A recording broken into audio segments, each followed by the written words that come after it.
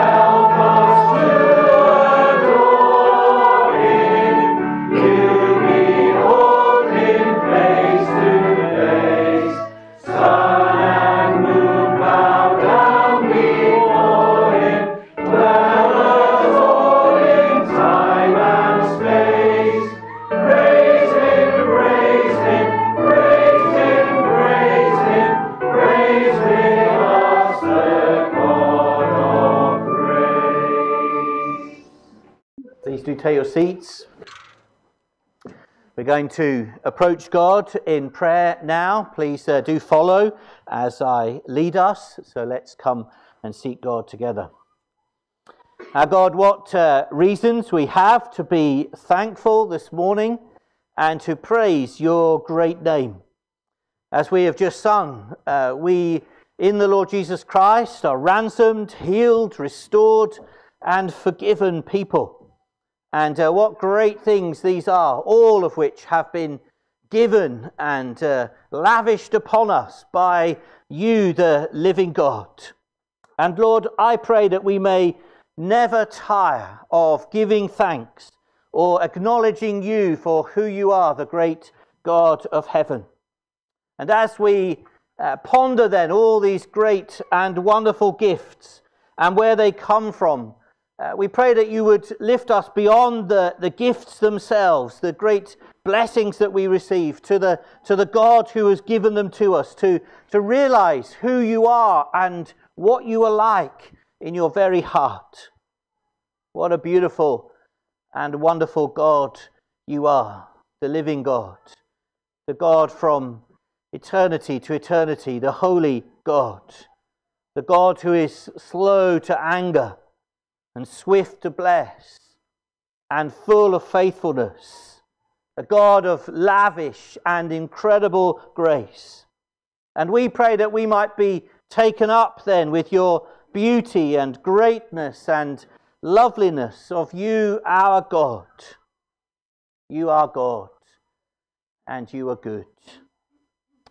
Lord, we come today with all sorts of emotions, come in all sorts of states of being, of weariness, of joy, of frustration, of disappointment. Lord, you know where we're at this morning, each one of us. And Lord, we pray as we contemplate you, our great God, may it do our hearts good today. We pray that you would heal and restore and refresh and cleanse and energize us, we pray. So that's our desire as we come to worship, that you would hear our prayers now and answer them in and through that wonderful Saviour, your Son, the Lord Jesus Christ. Amen. Ephesians 1 goes on like this.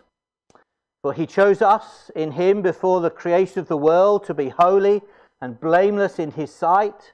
In love he predestined us for adoption to sonship through Jesus Christ in accordance with his pleasure and will, to the praise of his glorious grace, which he freely given us in the one he loves.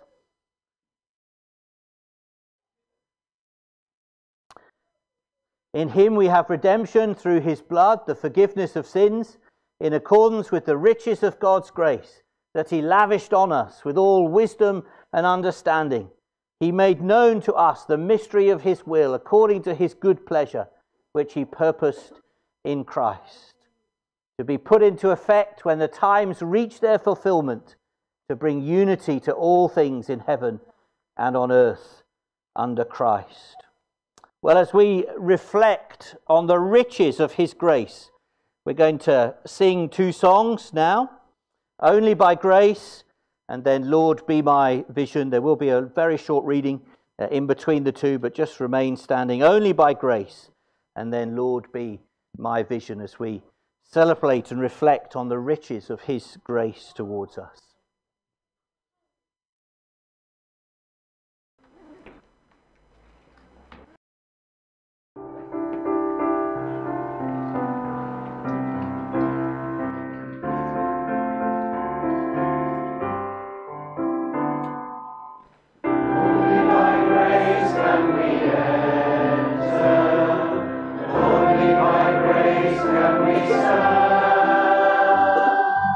Not by our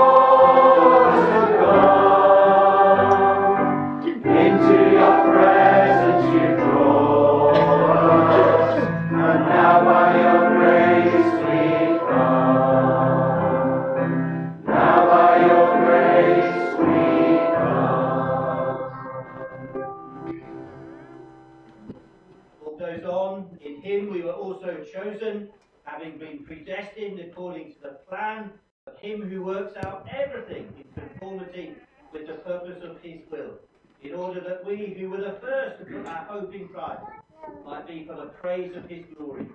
And you also were included in Christ when you heard the message of truth, the gospel of your salvation. When you believed, you were marked in him with the seal, the promised Holy Spirit, who is a deposit guaranteeing our inheritance until the redemption of those who are God's possession, to the praise of his glory. Lord, be my vision.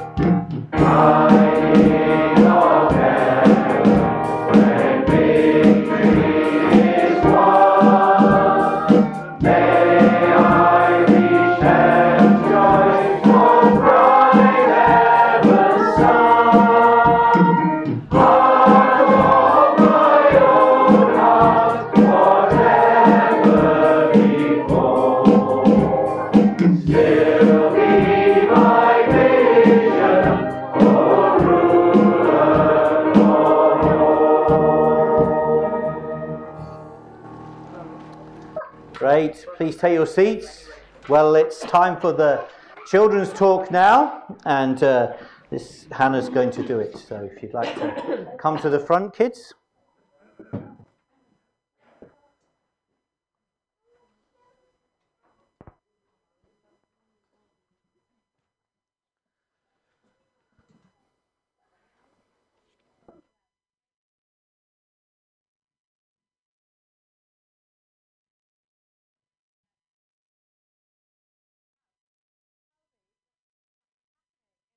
We've had some of these. Would you like one? You would like one? Oh, a balloon, yeah. Do you want one, Ruben? We'll have some balloons. Great stuff. Oh, one for Ezra. Lots of balloons. Managed to put the perfect number up. We had some of these as well. What do you think? What's that one, Reuben? A present. This one's a card. What do you think's been happening in our house this week? Yeah. Someone's had a birthday. Whose birthday was it, Jonathan? It was Daddy's. But we've got a card. Oh, we haven't opened this one. Stacey, do you want to open that card for us? Oh, it's nobody's. Oh, yeah, it's not got a name on the front of that one, has it? Can you get into it? Birthdays are fun, aren't they? All those balloons. All the cake. I've already been to a party. Wow, yeah, parties. Parties are good, aren't they? We get parties on their birthday. Oh, what's the card say, Susie? 50? Nobody in our house is 50 this week. That's a bit old. Oh. What does it say inside, Susie? Can you read it for us? Great. Everyone at Dewsbury Evangelical Church, happy 50th birthday. So this wasn't a card for somebody in our house. This is a card for everybody here because Dewsbury Church is 50 years old this year. Not this building, we've not been in this building that long, but as a church family, not all of us individually, but together, being a church here in Dewsbury, this has been going for 50 whole years. That's longer than I am old. It's quite a long time, probably a lot longer than all you are, maybe even older than your parents. Might have to ask your grandparents if they remember it being started. 50 years. Well, we've got a present. Who wants to help me open the present? You're good for that, Reuben?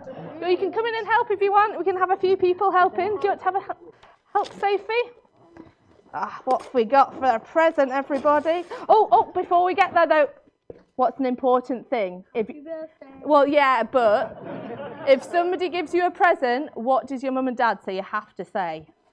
Thank you. Even if it's something you don't really want to say thank you for. We always have to say thank you when we open a present. Okay, let's get it open. Let's see what it is. The excitement. It's not anything wrong. It's a box. It's just a box. Oh. Well, Do you know what that is? question mark. A question. Oh. It's one of those presents when your mum and dad says, oh, you've got to say thank you. You're like, oh, okay, to say thank you. But who are we to say thank you to? There wasn't even any tag on this.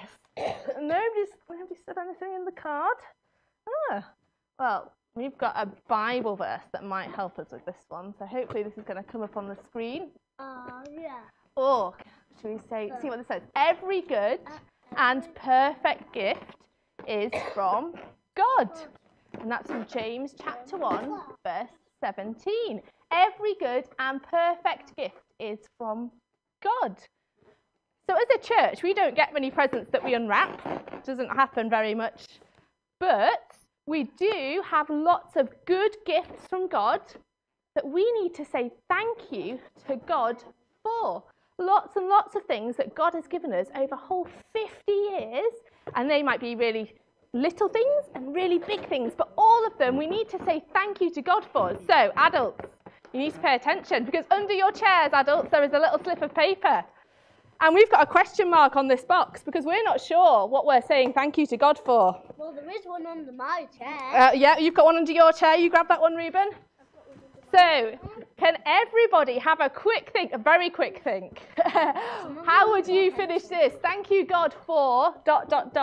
at Dewsbury Evangelical Church. Have a quick think and have a write down. It just needs to be 1 or 2 words, just a very short phrase. What can we all be thankful for here at Dewsbury on our 50th birthday? I can do it. So, yeah, there's lots of things you can be thankful for. You can fill in one of these too, yeah? You can chat with your parents. Think, what are you thankful for at Dewsbury? Think, even as a child, you can be thankful for the things God has given us here at this church. And remember that verse? It said, every good and perfect gift is from God. The little things, the big things, everything we can trace back to God, and we can say thank you to him for that. So, as we go into this week, you remember that verse and think of all the things you can thank God for, just in life in general, but think specifically, what is it that we can thank God for about our church here? Right, now, this is the really fun bit. I've got a big box here. We need all those slips in the big box. So, adults, if you want to pass your slips to the end of the row once you've filled them in. Children, can you go round and collect as many paper slips as possible and put them in my big box here, please? Sophie, do you want to go that way? Not many people collecting that way.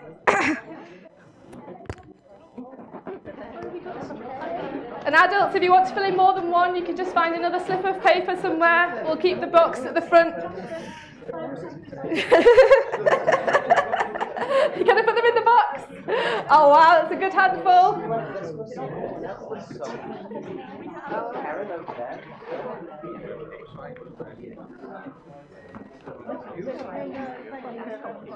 We'll leave the box at the front for the rest of the day, so there's more things that you think of that you want to put in here that we can be thankful for. Next week in the Kids Talk, we'll be going to go through and think about some of the things that we're thankful for as a church on our 50th birthday, our 50th anniversary. Great. Have we got all the slips in? Wow, hundreds. That's great. Perfect. Thank you all very much for joining my mini party down here. And remember, there's lots for us to be thanking God for about our church. And we're going to be thinking about that even more next week. You can go back to your seats now. Thank you.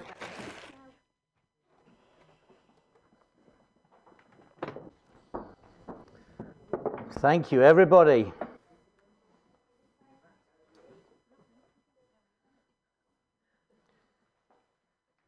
Well, for various reasons, we have rejigged the preaching program slightly.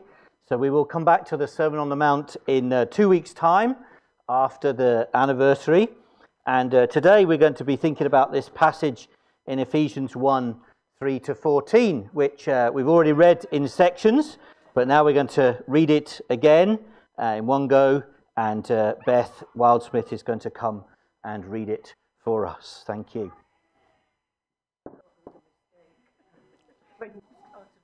No, it's so rich you need to hear it more than once.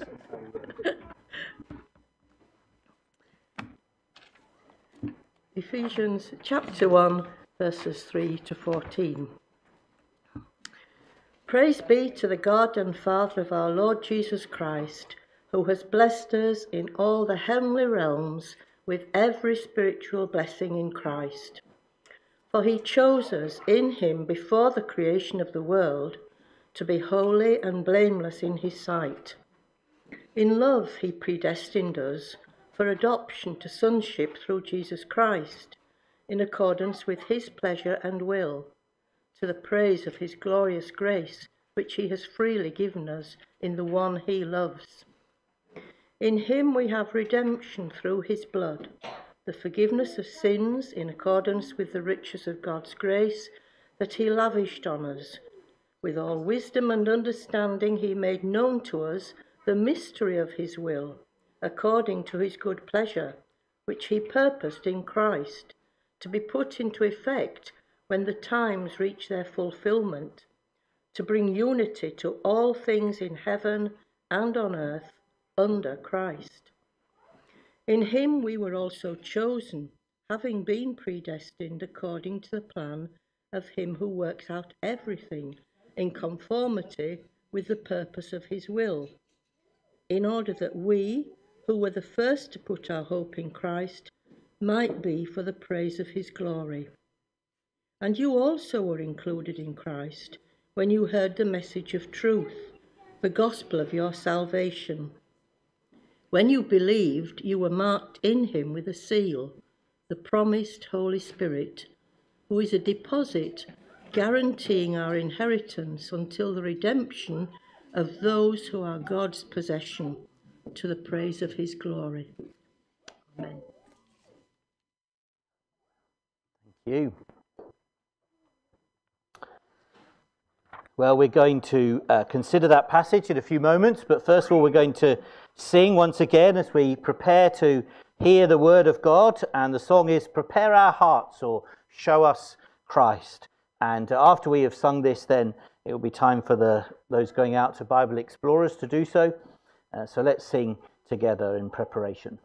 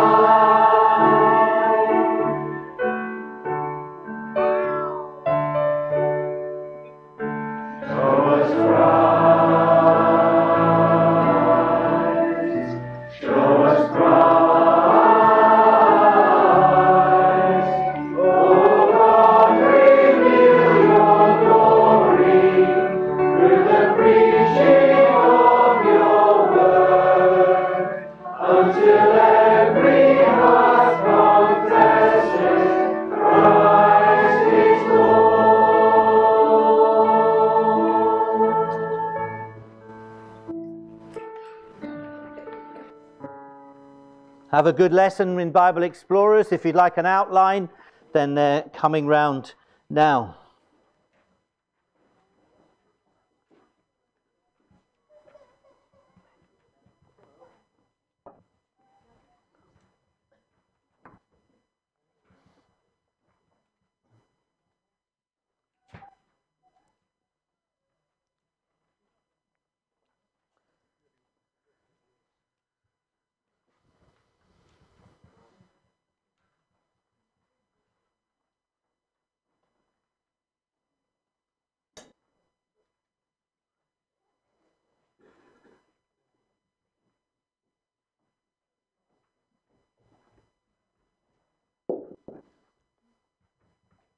Let's pray.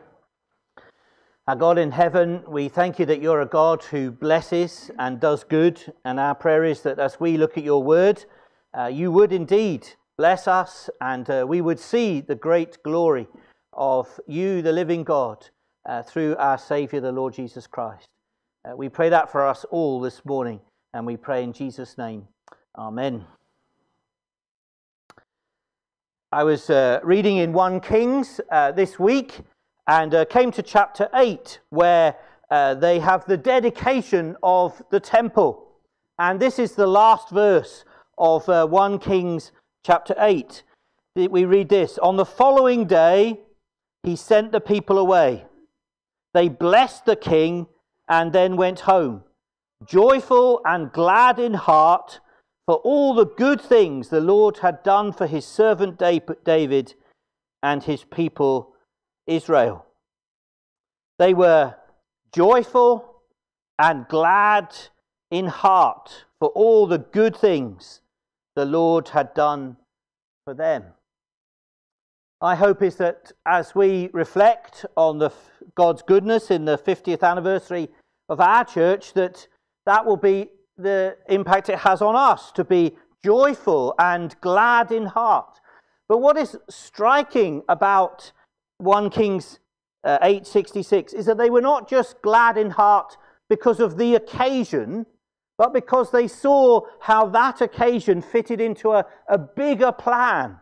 They were glad because of what God had done for his servant David. David was dead.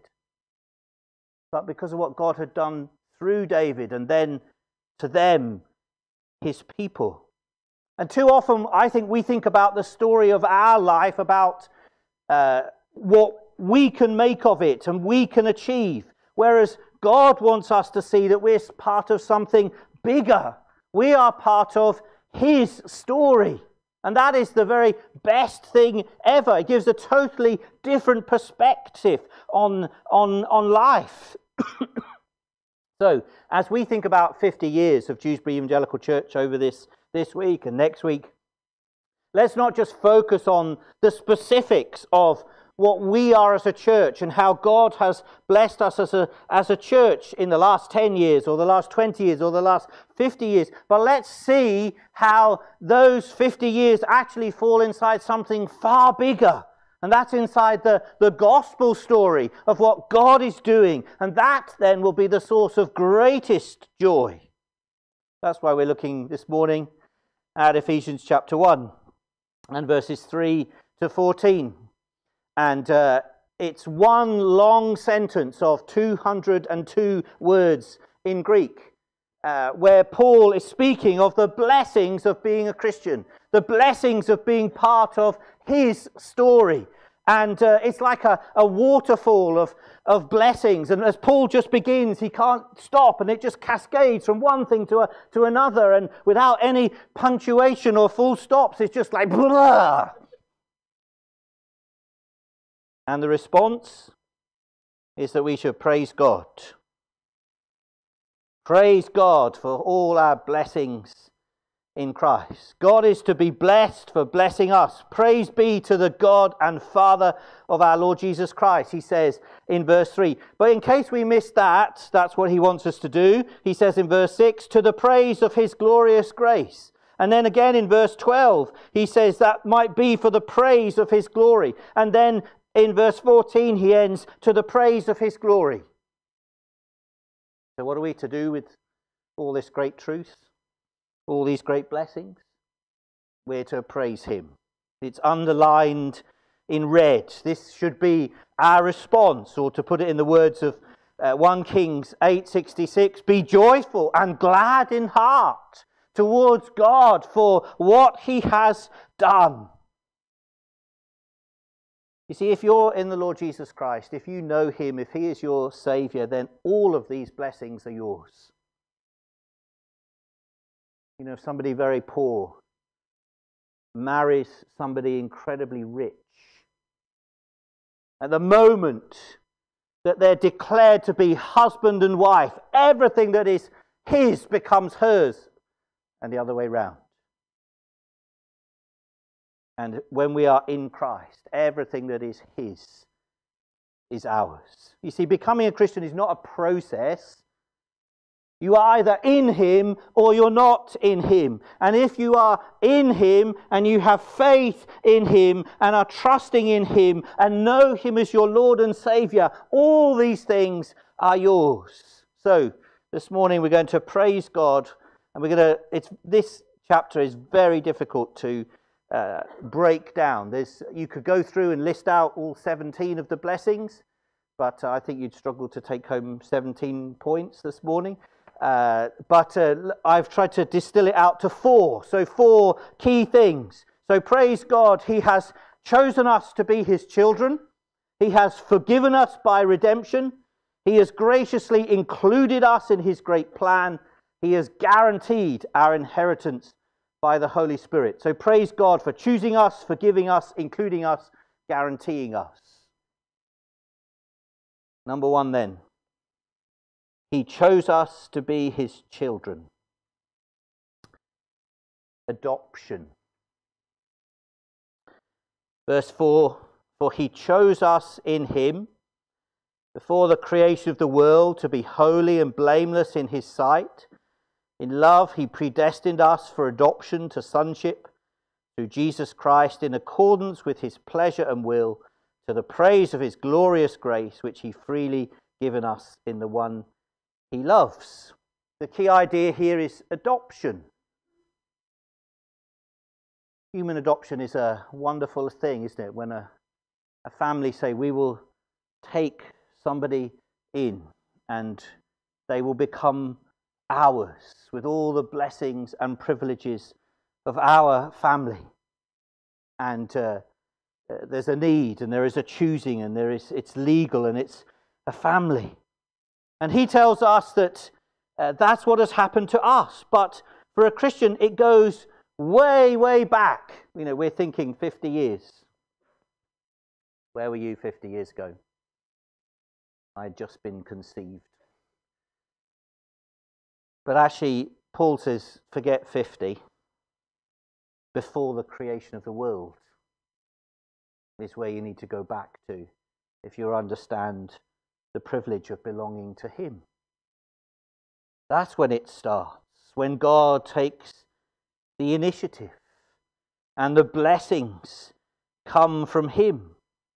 And he's unashamed to say then it starts in the heart of God, that God has chosen us. He has picked us, and God did it. And he has picked us with a purpose.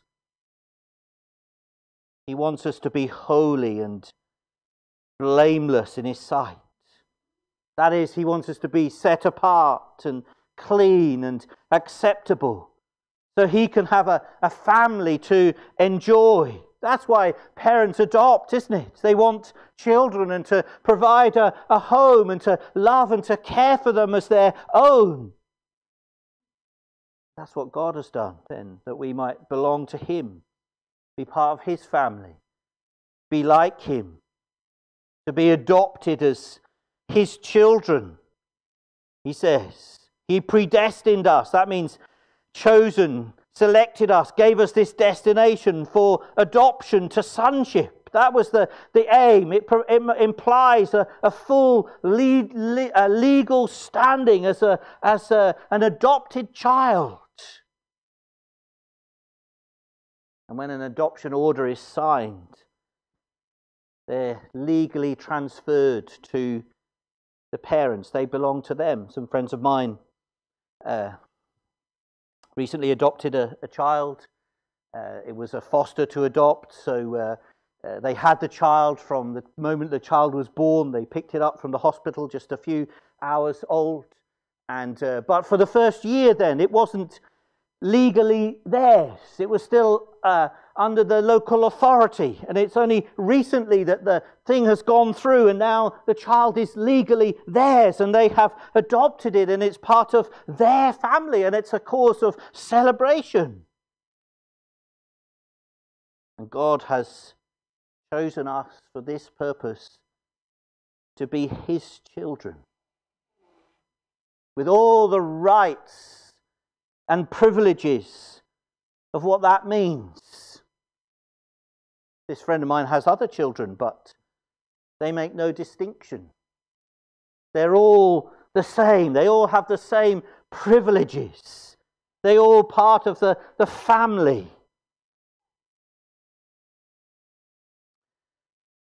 You know, important and powerful people there.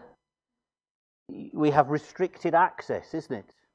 I was talking to a friend last week, and he's a CEO of a big company and has a lot of dealings with government. And he was in chatting to a particular minister about some things, having a meeting. And at the end of the meeting, they just started chatting, and the civil servants disappeared out. That's not supposed to happen, but anyway, it did. And then the minister said, "Oh, here's my mobile number. Just call me when you need me." And he was like, "Whoa, okay." And then on Christmas Day last year, the minister tried to phone him about something. For Christmas, what's he doing? So then he rang him back, left it till later in the day. "How's your Christmas?" "What?" And they spent just half an hour just chatting about life and all that was going on in their different families. And then he said, "Oh, you tried to contact..." "I can't remember why I was trying to ring you now, but like, can you do that?" And then this guy's been sacked now because obviously he didn't vote for the right leadership candidate. But then he showed me the exchange they had on after he'd been sacked on WhatsApp. Like, I don't have any of that kind of access to government ministers, but I have that kind of access to God. And so do you, because you're his child if you know him through the Lord Jesus Christ. He's our Father. We don't have to, sometimes when you're trying to get hold of people, you have to you play phone tag for days, don't you? Or you loads of email exchanges just to arrange a phone call to be able to talk to them. Not with God. Anytime, any place. Because he has chosen us to be his children. And this blessing comes through the Lord Jesus Christ. Verses 5 and 6, "In love he predestined for adoption to sonship through Jesus Christ, in accordance with his pleasure and will." That's why the Lord Jesus came. It becomes ours through faith in him. You read that in verse 13, that you were included when you heard the message of truth, the gospel of your salvation, when you believed. That's how this becomes ours, but it starts in the heart of God. And it's all motivated by his love. Into verse 4, "In love he predestined us." It's all accomplished by his lavish and rich grace, totally undeserved. So praise God for adopting us this morning. This is what you are, a child of the King of Kings. All that is his is yours. Is that not a good reason to go home joyful and glad in heart? This morning, every Sunday morning, because of what we are in God's sight, we're his children and he has adopted us. But there's more. Let's move on. We're like in a jeweler's shop, aren't we? And we haven't got time to just suck all the glory out of one piece of jewelry. There's so much to survey and look at this morning, so we must move on. We could spend all our time just delving those truths. But let's go on to, secondly, he has forgiven us by redemption. The waterfall, as it were, cascades on, and he's got more to tell us. Verse 7, "In him we have redemption through his blood, the forgiveness of sins in accordance with the riches of his God's grace that he lavished on us with all wisdom and understanding." You see, when he mentions the fact that it was through the Lord Jesus that we have been adopted, it makes him want to speak of what Jesus has done. You can almost sort of feel Paul's heart. I'll tell him a bit about adoption. Oh, that's through Jesus. Oh, I better tell him a bit more about what Jesus has done. Redemption. Payment of a price. So I heard of a preacher who parked his car up somewhere, and after the Sunday services came back to find it, and it had been towed away. And so he had to go and find it, and he had to go to the redemption centre to get it, and go in there, and there was his car, and he paid the fee, and then it was stamped redeemed, and he could have his car back. And we've been redeemed. The price has been paid. We've been held in captivity by our sin. But Christ has paid the price by his blood, and because the reference to blood is telling us about his crucifixion, his death on the cross. And it's saying that by his death then he was making a payment, not to the devil. Don't think that that was what was going on, but a payment to the justice of God so that we can be forgiven. And so against our account, it is stamped. Against every liability, every sin, it's stamped redeemed. Price paid. Covered. All of it. I imagine we're all looking carefully at our energy bills. And, they come and this is the amount you've used, but you've only made these amounts of payments. There's a falling short. You've got more to pay. You're going to have to increase your direct debit in order to clear the liabilities. Or maybe you've been overpaying and so your bill comes and says it's in credit. But when we look at our account of our sins before God, never in debt.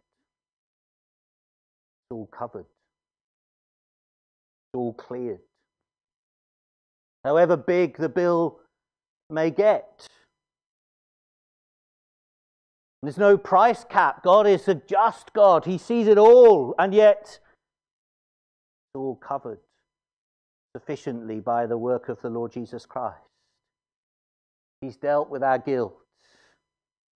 He's overcome the forces of darkness which bound us. He's risen in triumph. We are forgiven people. Verse 7, in him we have redemption through his blood, the forgiveness of sins.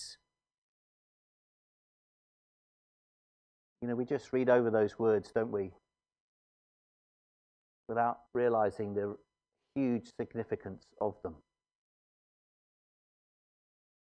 Forgiveness of sins. Every wrong thought, motive, action, every little bit of it covered, paid for, taken, quitted.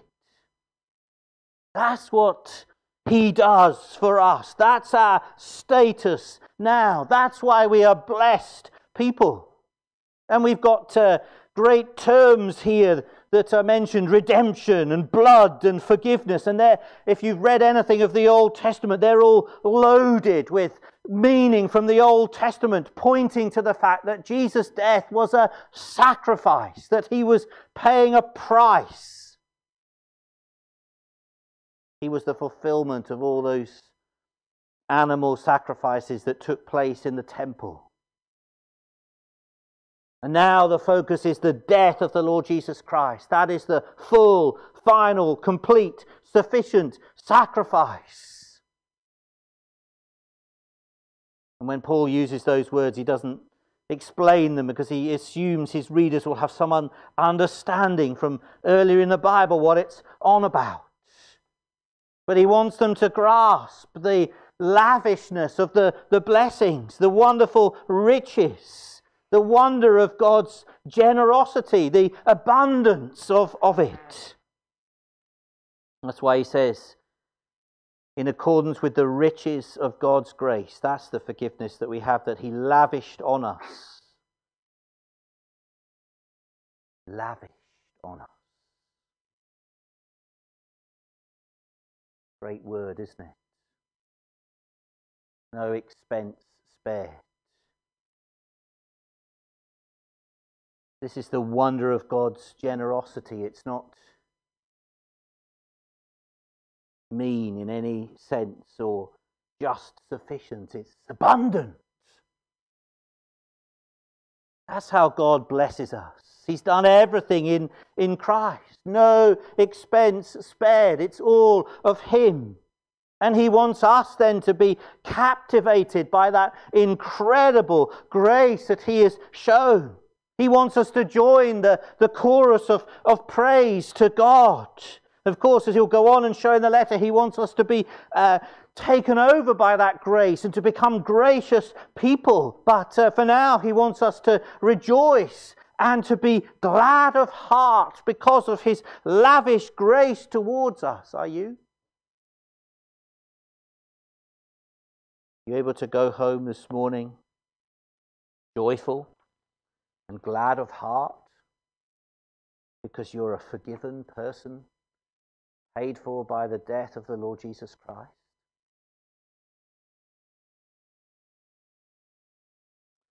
Thirdly, He graciously includes us in His great plan. Verses 9 to 13. He made known to us the mystery of His will, according to His good pleasure, which He purposed in Christ, to be put into effect when the times reach their fulfillment, to bring unity in all things in heaven and on earth under Christ. In Him we were also chosen, having been predestined according to the plan of Him who works out everything in conformity with the purpose of His will, in order that we who were the first to put our hope in Christ might be for the praise of His glory. And you were included in Christ when you heard the message of truth, the gospel of your salvation, when you believed, and you were marked in Him with a seal. There's the word included. In verse 13, you were included. Great to be included, isn't it? Rather than excluded or pushed out. Implies a plan. I've given up football now, but I don't know whether this still happens. Those of you that play on a Monday night, but somebody organises it and says it's happening, and then people reply, I'm in. Still happens. It's saying, include me. I'm in the plan. I want to come. I want to run around and kick the ball. Paul is saying, God has an amazing plan for the world, for history, and we are included in it. That's what the sense of joy that they got when in the temple celebration. It wasn't just the moment of the occasion, but it was, this is something bigger. This is what God's great plan, and we are included in it. We're the people of Israel, and we're wondering at it. And Paul is saying we need to have that same sense of wonder that we're included in this great plan that God has for the history of the world. And you can see all the way through this, he's talking about plans and fulfillment. He uses words like purposed in verse 9 and verse 10 and plan in verse 11. He also uses the word mystery. We're used to a mystery, aren't we? It's something that's secret. But what he's saying is that this plan, there was something mysterious about it, but it's now become clearer. It's become revealed. And that great plan that meanders through the Old Testament was actually all focused in on the person of the Lord Jesus Christ, as he says, to be put in, verse 10, to be put into effect when the times reach their fulfillment, to bring unity in all things in heaven and on earth under Christ. So there's two realms mentioned, heaven where Christ is now and earth where we live now, and God's purpose in history relates to the rule of Christ, that he will be seen and accepted as king. And that is what is taking place as people turn to the Lord Jesus Christ. And that is what will be complete on that great final day when all acknowledge that Christ is Lord and King. At present, the world is in rebellion and defiance, but not in heaven. And unity is going to be achieved through the Lord Jesus Christ. Heaven and earth will come together and will be one, and that's his great plan and purpose. And those of us who have come to know him and acknowledged him as king and are included in that plan, we are part of what he is doing. And God is not just the God of intention, but of completion. Does not give up.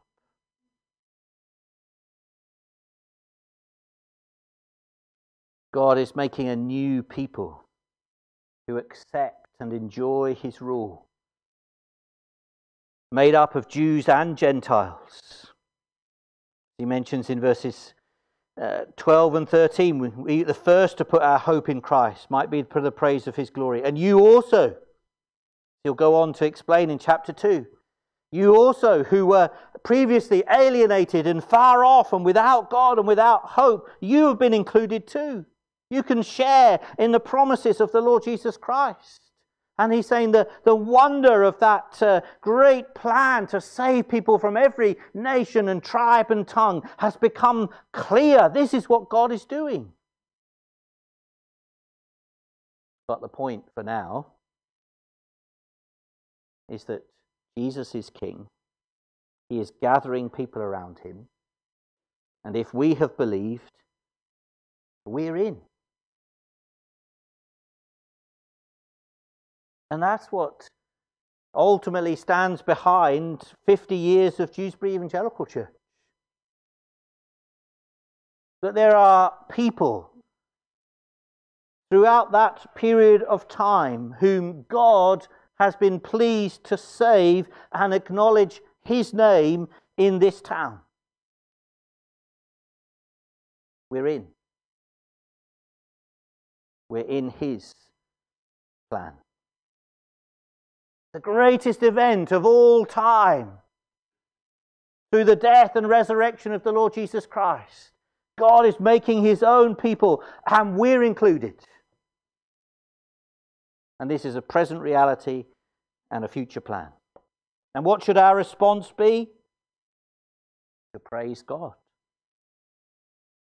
He says in verse 12, might be for the praise of his glory. Praise God that we are included, not excluded. And it's all because of him. Therefore we can rejoice and be glad of heart. Finally, he has guaranteed our inheritance by the Holy Spirit. End of verse 13 and into verse 14, he says, you are marked in him with a seal, the promised Holy Spirit, who is the deposit guaranteeing our inheritance until the redemption of those who are God's possession to the praise of his glory. So through this cascading waterfall of praise, he's actually talked about the past, and how God chose us before the foundation of the world, and how Christ died for us. He's talked about the present, how we are the recipients of his lavish grace. We have been adopted and included. And now he's talking about the future. An inheritance. That's something that gets passed on, isn't it? From generation to generation. Might be wealth. That's what we often think about it as, isn't it? That the wealth accumulated by one generation is passed on to the next generation. But it could also be a title. Now, they've started doing away with those now, but if you're Lord or Baron or whatever or something, then it might be a title that gets passed on. And you inherit it. Or a business that a family business that gets passed on to the next generation. Well, in Christ then, we have an inheritance, he says, something that's going to be passed on to us. All the things that God promised through the Old Testament. To the land and to know God and to be a nation, all of those become ours to have and to enjoy, because all that is Christ will be ours to have and enjoy. We will be perfect with him. We will be his. A deposit guaranteeing our inheritance until the redemption of those who are God's possession, to the praise of his glory. And this future, this prospect of this glorious eternity with God without sin, in this world full of blessing and no sin that he is making, is not in doubt, it is guaranteed. Verse 13, he's given us, you are marked in him with a seal, the promised Holy Spirit. And given a mark of ownership, that we belong to him. The Holy Spirit then is the security of the forgiveness and the assurance that we belong to God. And one of his roles then is to mark us out, that we are his. You know, you put down a deposit, don't you, to secure something. And you do it on the understanding that if you don't complete, you lose it. A few years ago, we paid a deposit. It wasn't very much, so I didn't mind losing it, on a ferry. And then we changed our minds that we weren't going to go to France and come back a different route. And so we cancelled it, but we lost the £35 deposit. Just glad I didn't have to pay the other £300-400. So, but that's how deposits work, isn't it? And God has put down something, and God isn't going to say, "Oh, I'm just going to let it go," because his deposit is his Holy Spirit. And so the point is that God is not going to give up or let it drop. He is guaranteeing that he will see it through to completion. He is invested in it. The EMF used to own this building called Gessens, great big manor house. And I lived there as a kid. And anyway, it was becoming a millstone around our necks, and we sold it. But we sold it to a developer who had fallen in love with it. And it was far more cost and hassle, I think, than even he realised. But he would not give up. His son, who was in business, said, "Dad, just forget it. It's costing us too much. We're going to lose money. It's a nightmare. Let's get out." He was invested. He'd fallen in love with it. He wasn't going to, he just could not let it go. And he's done an absolutely fantastic job on it. But he just could not let it go. And God just cannot let us go. He is so invested in us and our future. That's why he's given us his Holy Spirit to guarantee our future. What should our response be? Again, praise, to the praise of his glory. As you think about all that's in store for us in the future, and as he works out his plans. So this chapter is full of reasons to praise God.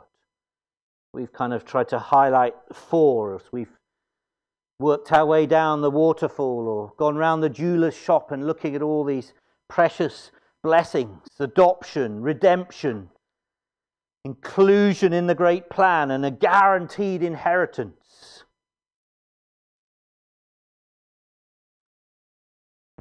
But even 4 is hard to remember, isn't it? So let's distill it down to 1. We belong to God. Verse 14. Who is a deposit guaranteeing our inheritance until the redemption of those who are God's possession. We belong to God. That's what adoption means. We're his child. It cost him to redeem us. He has a plan. We're going to enjoy our inheritance, but it's all because we belong to God. All these blessings are ours in Christ. Well, I hope as you think about these things, as the Holy Spirit, I trust, presses them on your heart, you'll be able to go home joyful and glad in heart. And as we celebrate 50 years of God's goodness, that we'll come back to this great reality that stands behind it all. We belong to God. Let's pray. Thank you, our God, for this rich passage which we've just dipped into this morning. So many phrases, concepts, ideas that we've not been able to plumb the depths of. But Lord, I pray that something of the glorious wonder of what it means to be yours will have been pressed upon our hearts this morning.